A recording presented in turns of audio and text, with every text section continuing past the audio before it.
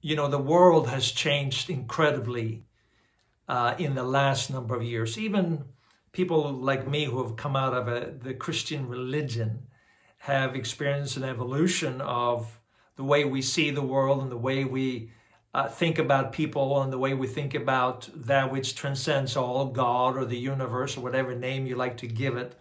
We think differently about things. It's not that we have rejected necessarily one set of teachings. It's just that we have been enlightened to a greater understanding, a bigger picture, if you could call it, of how the world works. And so we many of the beliefs that perhaps we had that were specifically very very tribal or somehow or another accentuated my group, my tribe ahead of others, that we have had to let go of and learn to become more inclusive and more accepting of others, and actually see, even as people may have different ideas and thoughts about things. And not only that, not only when it comes to spirituality and religion, but also to take into consideration such things as science and the things that we know about science and how that apply to God. So we have opened our minds to see things, and that's the point that I'm trying to make here. We have opened our minds to see things beyond that religious culture that we were raised. It doesn't mean that we dismissed all parts of that culture, because it's, in my particular case, coming out of the Christian tradition, I still value and love Jesus.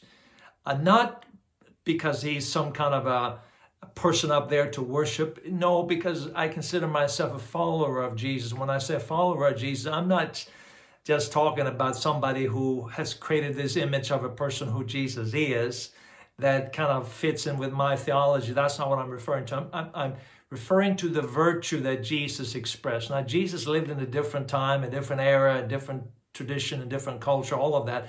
So I'm talking about the virtue that Jesus exemplified and expressed, and that virtue, of course, was this incredible sense of love and for all people. You know, some of the things that he said is just mind-boggling. He said, love your enemies. I mean, how do you do that, first of all? And do good to those that hate you. Pray for those that spitefully use you. I don't think too many Christians, if you probably agree with me, not too many Christians follow that today. Jesus did some incredible things and exemplified this love and spoke of that he was one with the Father. And then he kind of said, I'm one with you. You are one with me. He talked about this kingdom of God not being somewhere far away, but being inside each and every one of us.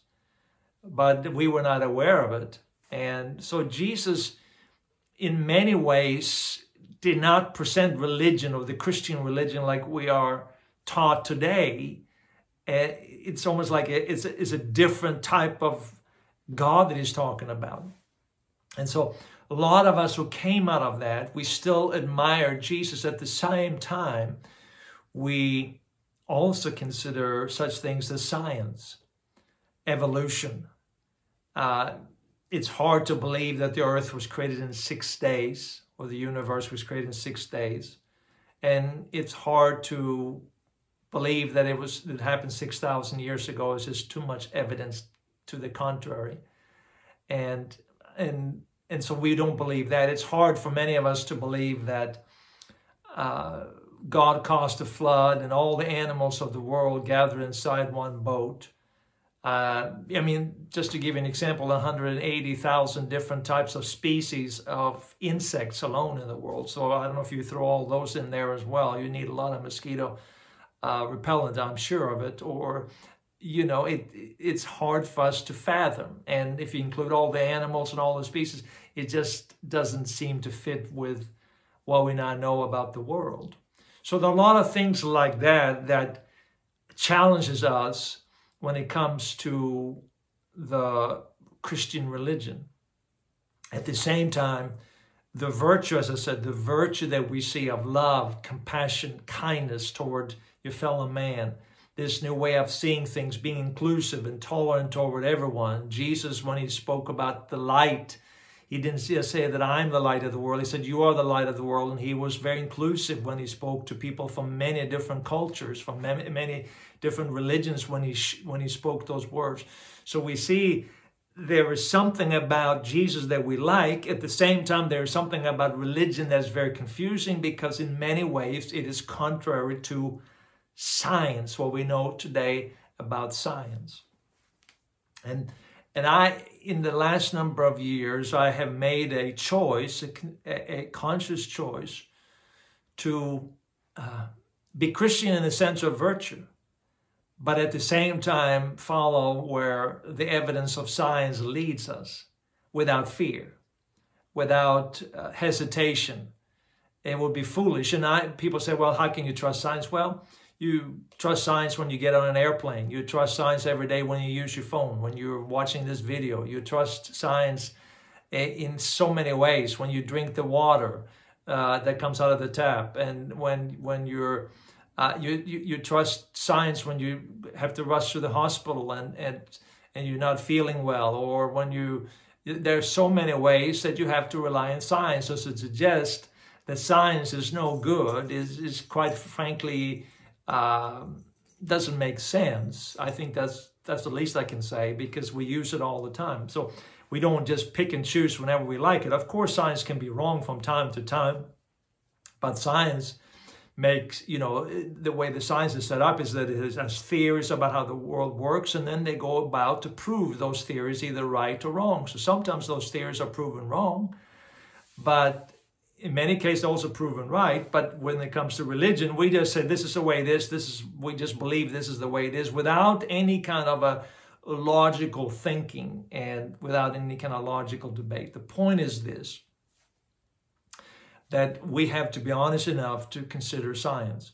And so in the beginning, when you talk about spiritual things, science was then compared to, we learn about evolution, of course, and that feels like a threat to how we see the world. And of course, evolution in many ways then remove God from the equation, and that makes people like us who believe in something bigger than ourselves and believe in some transcendent reality that has the foundation, that is the foundation of all things. Maybe not in the traditional God that is upstairs somewhere in some place that we don't know where it is beyond the galaxies. We're not talking about that, but we believe in some kind of a transcendent reality, a formless consciousness, you could call it, something that kind of undergirds all reality and is the cause of the universe, and that holds it all together. And so in the beginning, when evolution came out, of course, revolution just said, well, this just happened by chance. It just, everything happened by chance. But the more we learn, we realize that that's not probably the case. And then, of course, we learn about quantum physics, and quantum physics tells us about the particles and atoms and molecules and cells.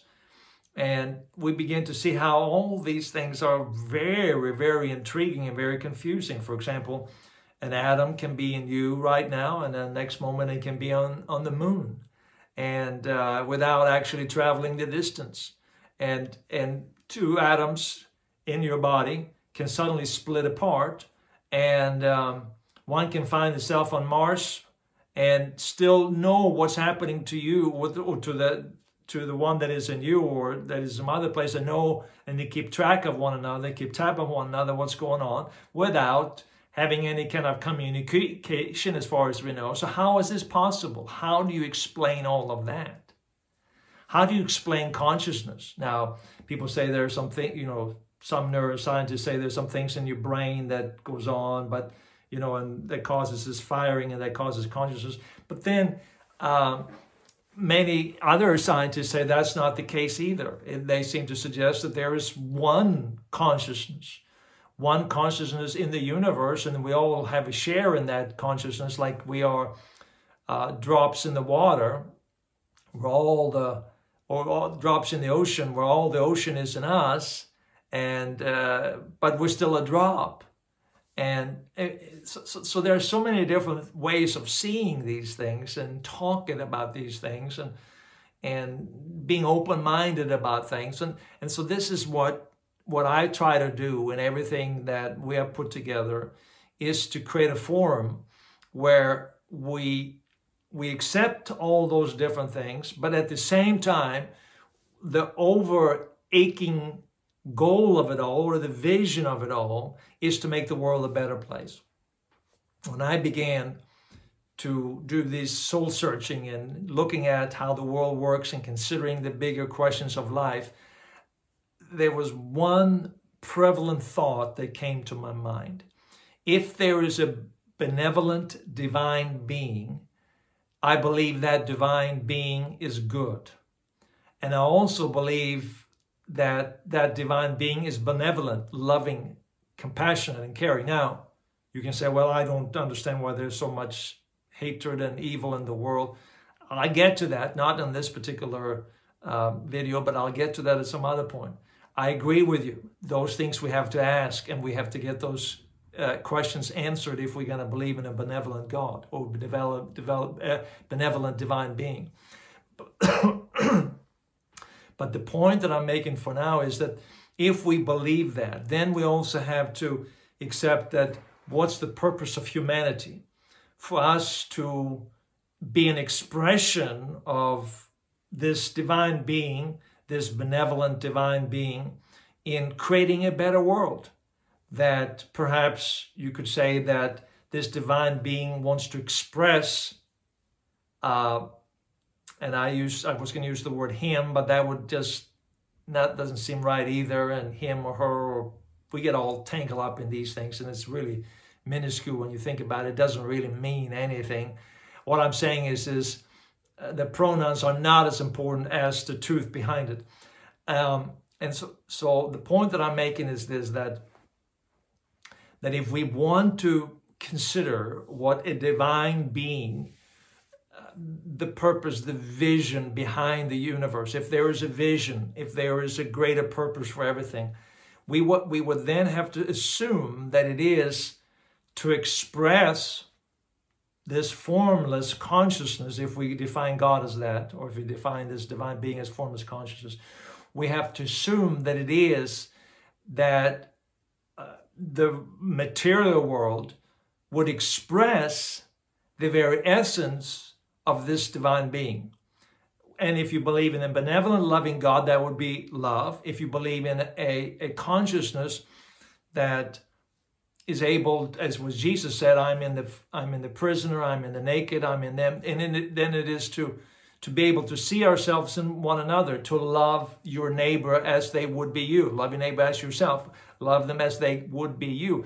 That would be the very essence then of this, of the purpose for our life.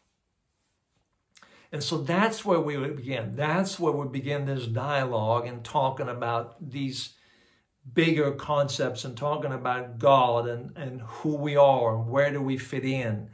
And so that's the goal of what I'm trying to accomplish with all of this, is to not to tell you this is the way it is. This is just to give you some other mental concept that you can wrap your head around and say, well, this is, I believe this, I believe that, I don't believe that, I don't agree with that, for something to argue.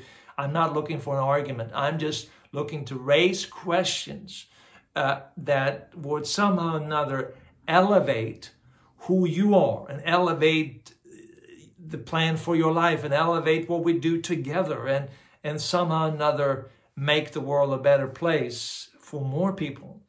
And we may not change the world completely in one day, but we can all be part of being those ambassadors and being those